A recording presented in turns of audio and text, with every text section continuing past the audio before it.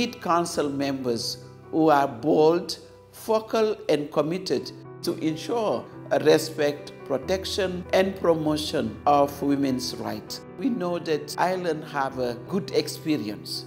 You know, I always gave the example of the Northern Ireland Women Initiative, which demonstrates to all of us we are still struggling to see women at the table. But we can see from that experience when women mobilize and participate in peace negotiation, they can contribute to peaceful resolution of even violent conflict.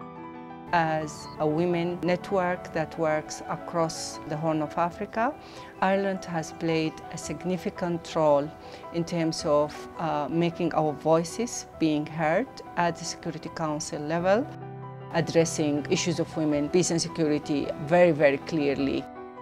One of the greatest things that Ireland has done is listening to communities at the grassroots level, engaging with women who are actually struggling with the conflicts in Darfur, doing that in a very sensitive way. And I think it's crucial to have a reasonable voice, to have a voice that can see and reveal the impact of armed conflicts in the Horn of Africa.